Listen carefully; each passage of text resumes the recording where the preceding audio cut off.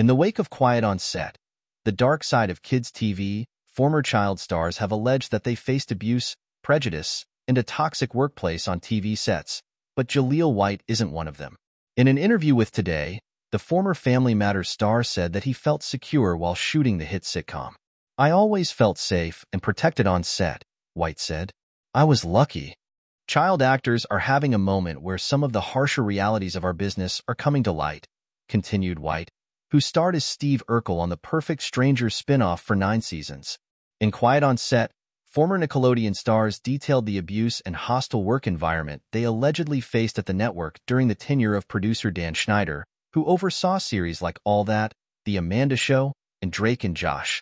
The doc saw Drake Bell come forward about the repeated sexual abuse he survived from dialogue coach Brian Peck, and actors like Giovanni Samuels and Brian Hearn discussed the racism they allegedly endured on All That.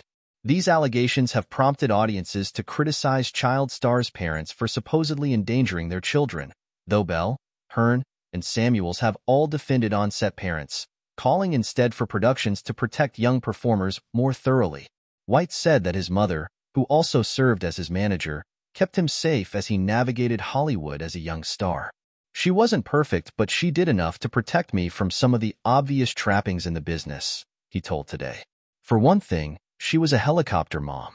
She was all over my ass because the kids that are left alone are the ones that the predators tend to seek out."